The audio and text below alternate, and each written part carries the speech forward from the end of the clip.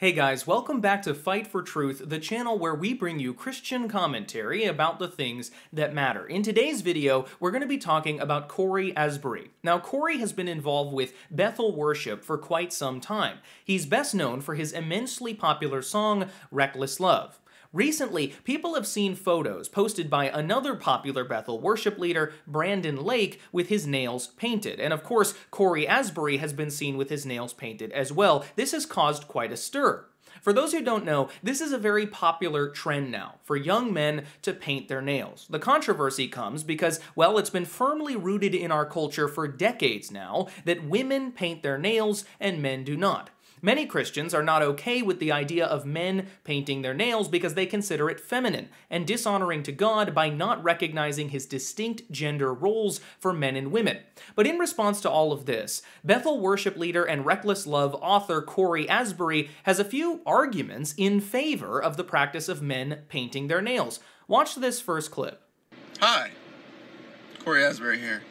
It is remarkable to me how many times I get asked this question. Number one, I have 3 daughters.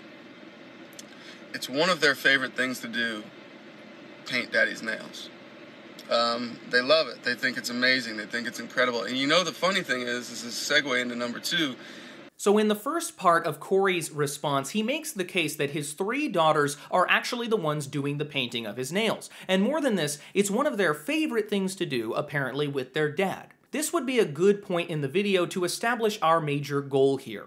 On this channel, we try our very best to focus on public false teaching. We try to only talk about teachings that have been offered in the public square. It's not the goal of this channel at all to participate in gossip about people's private, personal lives. And due to this, I normally wouldn't think that it's necessary to talk about what Cory Asbury does with his own family. But in this case, Cory is publicly telling his audience of thousands of Christians that men painting their nails is perfectly fine. And this happens to be one of his public arguments in favor of that.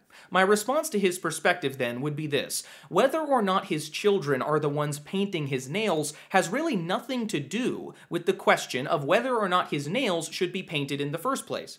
This is a subjective argument, a red herring, meant to distract you emotionally from the actual issue at hand. How could you be upset when he's talking about his daughters doing cute things? The question, though, is about if it is biblical for Christian men to paint their nails, and that question has absolutely nothing to do with who is doing the painting, children or not. So with that, let's move on to the next argument. Watch this. They love it. They think it's amazing. They think it's incredible. And you know, the funny thing is, this is a segue into number 2, they have never once thought to themselves, it's weird that daddy paints his nails. You know why? Because that is a societal construct. That is a social norm that we have accepted, that men don't paint their nails. That is cultural. It has zero to do with the Bible, Jesus, Christianity. So in that clip, Cory made the case that not only do his daughters paint his nails, but they actually have no problem doing so. They don't feel convicted in their hearts at all about doing this. And according to Cory, this is evidence that the standard of only men painting their nails must be a societal construct. You see, young children have not yet been brainwashed by our society and our gender norms like the rest of us have. You see, we are told arbitrarily that we aren't supposed to paint our nails as men, but that standard has been concocted by the culture. The evidence for this is the fact that little girls don't mind painting their father's nails. There are a few issues with this view, though. First, we should be deeply skeptical at the idea of developing our worldview on the basis of what little children think is okay. If most kids had their way, they would be eating Halloween candy for every meal, dropping out of grade school, and riding their bikes through the road without looking both ways. Obviously, none of those things is a good idea.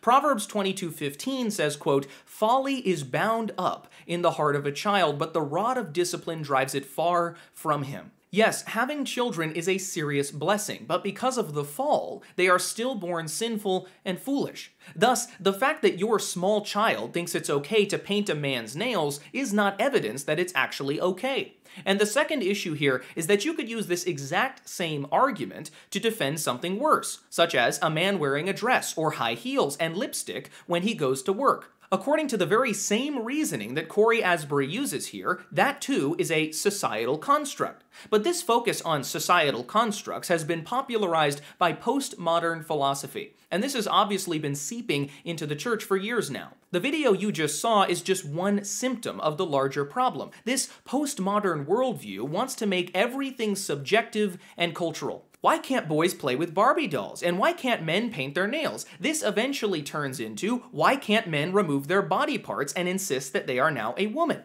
These things are not nearly as severe, but they are both coming from the same worldview. And that is very, very dangerous. We must learn to recognize it. And with that, let's turn to the third argument. Watch this. Men don't paint their nails. That is cultural. It has zero to do with the Bible, Jesus, Christianity, moral code at all. It just in general, it doesn't make any sense to question the idea unless you've grown up in a culture that says it's not okay to do something. Jesus could care less what color your freaking nails are, because the truth is, as he says about King David in the Old Testament, I'm not concerned with the outward appearance. Man looks at the outward appearance. God looks at the heart. And my heart's definitely painted. Bye. So here Corey says that Jesus doesn't care what you wear on the outside. He doesn't care at all if your nails are painted. After all, man looks at the outside, but only God sees the heart. This, ladies and gentlemen, is the inevitable outcome of "you can't see my heart" Christianity. In this brand of modern Christian teaching, there is an overemphasis, an unbiblical over-focus on what the Bible says about the heart over and against what the Bible says about virtually everything else. Make no mistake about it, the heart is of central importance to Christianity, just not in the way many Christians think. Let's take a look at a few passages. First, the one that Corey himself quoted. In 1 Samuel 16:7, the Lord says this, quote, "For the Lord sees not as man sees. Man looks on the outward appearance, but the Lord looks on the heart." In this passage, God tells Samuel that he will pick the king for Israel as he pleases, and God chose to anoint the young man David. Most people, you see, would not have chosen a king unless he was tall, strong, who had an instantly commanding presence. But the Lord chose the very youngest of all the brothers, the smallest of the sons of Jesse. This passage is about the fact that God is sovereign. His ways are higher than our ways. We do not get to question his authority. But this is not a passage about whether or not you can break gender roles in how you dress. It simply has nothing to do with that. Deuteronomy 22:5, it says this, quote, "A woman shall not wear a man's garment, nor shall a man put on a woman's cloak, for whoever does these things is an abomination to the Lord your God." And this is not just an Old Testament reality. 1 Corinthians 11:14-15 says, quote, "Does not nature itself teach you that if a man wears long hair, it is a disgrace for him? But if a woman has long hair, it is her glory." Now, bringing this down to a practical level, does this mean that it's a sin, for instance, for a man in Scotland to wear a kilt? No. But does this mean that a man who wears a shiny pink dress and lipstick and high heels is sinning? Yes. Well, why is there a difference? The difference lies in the fact that it is not considered feminine in Scotland to wear a kilt, whereas it would be undeniably feminine for a man in virtually any Western culture to wear a pink dress, high heels, and lipstick. In summary, the Lord made men and women differently. We know this, and this manifests in virtually every culture in the way people dress. In this case, the Bible tells us to obey and recognize prevailing cultural gender norms with regard to our clothing. If men and women have been dressing in particular ways in your culture throughout all of its history, it is unbiblical for you to break those norms in a way that makes your masculinity or femininity ambiguous or unclear. The Bible obviously talks about these things. So back to Corey Asbury's fundamental question then. Does Jesus care about what color your nails are? Yes, he most definitely does. That's why he commands us through his word to dress like a man if you are a man. This perspective then, coming from Corey Asbury, is very popular in modern professing Christian churches. God doesn't care what I wear, they say, as long as my heart is in the right place. But as we've already demonstrated, God cares about your heart, and he also cares about what you wear. Because what you wear, to a certain extent, comes from what's in your heart.